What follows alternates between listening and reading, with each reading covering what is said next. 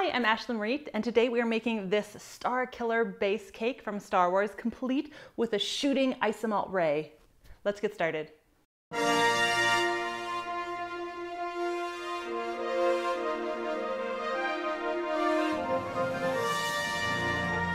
The first thing you want to do is take some isomalt crystals and we're going to melt them. Now I add a little bit of distilled water to begin with just to help the melting process start. So you want to boil these until it reaches 320 degrees sea level on a candy thermometer. So remember to make adjustments if you don't live at sea level. Once that comes out, you can add whatever flavoring and whatever color you want, and you want to start kneading it. Now I'm wearing gloves because this is hot, so protect your hands. You want to start folding it and stretching it and folding it and stretching it, and what that's doing is making it go more opaque, and because it's kneading bubbles in, and as you pull those bubbles out they turn into lines, and it's going to give this sugar ray this nice long line. Once you've rolled it out and you're nice and happy with the thickness, take a bamboo skewer and stick it in as far as you can. Now the other end is a little bit dull, so I melted mine and just kind of kept pulling it out until I brought it to a nice point. Feel free to make your sugar ray end in whatever shape that you desire. And then set it aside and let it dry. So with a ball cake, it's kind of difficult to frost the bottom side. So I'm actually going to frost the bottom side first, then put it on the cake stand as I flip it over. Take some ganache and frost the entire bottom of the first half of your ball cake. Now you don't have to go all the way down to the bottom, because as we flip it over, we'll actually have an opportunity to get those sides. Now flip the cake over and put it onto a cake stand and frost the center of your cake. Now we're going to add the top half of the cake. Now I will always say to use ganache because it will glue the two halves together, and then continue frosting around the cake. Once you're happy with the roundness of your ganache and your planet, now it's time to decide where we're going to carve out the weapon. So in the movie, the planet looks like this, just a normal planet, then with this huge amount of electronics and stuff like that where the weapon comes out of right here. So we're going to carve this out of the cake. So again, we want to determine, do we want it on the side? Do we want it up a little bit? So that's where our handy dandy toothpick comes in. This way we don't have to actually start carving. We can kind of draw it out until we're happy with it. You can always smooth the ganache over again later if you make a mistake.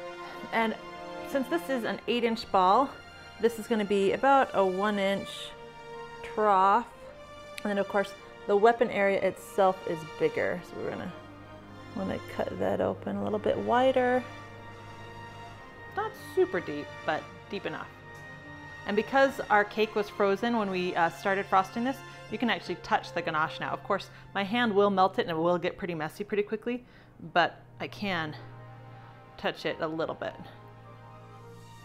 And just take your time. And then once you've cut that out, go ahead and take a fork and dig out the area that you've cut. And then with whatever's left, you want to clean it up with a smaller knife, making sure there's nice straight edges. Now taking a smaller frosting spatula, we're going to frost the inside of this. And make sure as you frost with the ganache that you leave yourself nice sharp edges. The ganache will set, and that will help as you put the fondant over this. Now take some gray fondant and press it down into your trough. Now mine is a little bit under 1/4 inch thick, but don't worry, we're going to thin it out and give ourselves plenty of room. So I used a small ball tool to put it down into all the corners, and then a nice small sharp knife to cut away all the extra, and that will give us enough space to work. Then a smaller ball tool to really sharpen those edges, the detail in the corner. In fact, I even grabbed one of my fondant smoothers that has those nice sharp edges to really press against the sides. Now we want to create that area that goes right in here, and this circle is the perfect size. So now this is our ray, and it's about the same size as this tip. So we know that our inner hole needs to be about that big. Paint the back side of this and place it right inside. Now rolling out your gray fondant even thinner, we're going to cut out circles with like a tip 10, and then cut out little circles within those circles from like a tip 3. Those are creating little itty bitty like donuts that we're putting around the weapon area. And to get this to stick to each other, I just use some clear alcohol. Now, working with this same gray fondant, we're going to roll out a little strip about 3/4 of an inch wide, the same thickness as the depth of your trough.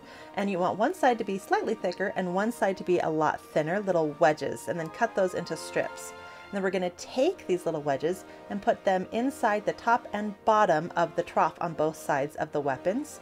Now you want to soften up some of the gray fondant by mixing it in with some shortening and then putting it in a clay extruder, one that I only use for cake decorating. And we're going to extrude a little itty bitty tube, and we're going to cut about 1.5 inches and put it on both sides of the weapon area. There's a lot of tubing on the inside, the detail work of this weapon. You can add a lot more tubing than I did. I just figure the size of the cake, you don't want to go too detailed, it starts to get messy. Now extrude some more, even thinner, more spaghetti size, and cut a little itty bitty section about 1/4 of an inch in length. And we're going to put that around each side of this. Now, you can look at the pictures of the Starkiller Base cake and kind of decide for yourself what details you feel are really going to emphasize the details of this cake. This is the thing that stood out to me, the tubes on both sides with extra tubing over it. So that's the details that I added. Now marbleize some gray fondant and some white fondant together, and then I sliced them into discs, and what that's doing is giving me a ton of different swirls of various sizes. Then take some clear alcohol and roll each of the discs into the clear alcohol, and then we're going to stick them together. And then what that's going to do is create all of these little weather pattern looks as we roll it out of various sizes. So stick it together with the clear alcohol and then just start rolling. It will kind of separate a little bit at first, just keep working. If for some reason your discs have dried enough, they're not sticking together, you can always create a fresh cut in between some of your discs, and that can really help it stick together too if it's having trouble. So now you can see those beautiful swirls. We're going to put it over the top. Let it stretch out. Now, notice this doesn't even come close to covering this. It's because I rolled it really thick so I could stretch it, because when you're kind of trying to get a ball shape like this, stretching is really the best way to go. I'm using a cornstarch powdered sugar mixture on my hand.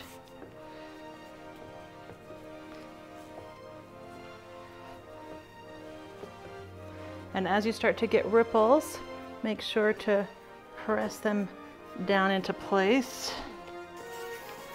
You just want to go through with your smoothing tool and smooth your ball,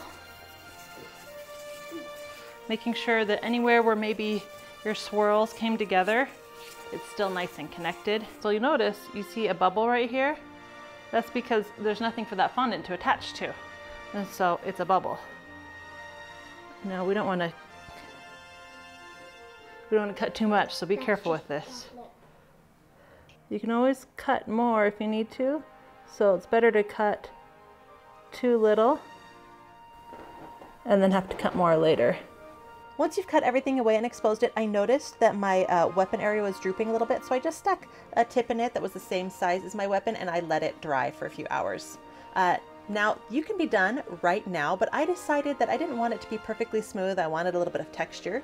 So I took some white food coloring, and I took a toothbrush actually, and I splattered it all over the cake. Now, I'm not sure how much this really made it look like a planet, but I did love that it gave it more depth. And don't forget to cover your exposed area as you're splattering. It probably should have splattered before cutting. And now it's time to add our ray. Make sure that you've cut your skewer so that it won't stick out the other side of the cake when you press it all the way in, but it's long enough that it also won't droop. Woo! And we're all finished. This is the centerpiece of our party table. It's gonna look awesome. My daughter is super excited about it. In the description box down below, there'll be a link to the full party and all of the videos as I add them, and recipes, and all of that will be there. Thanks for watching.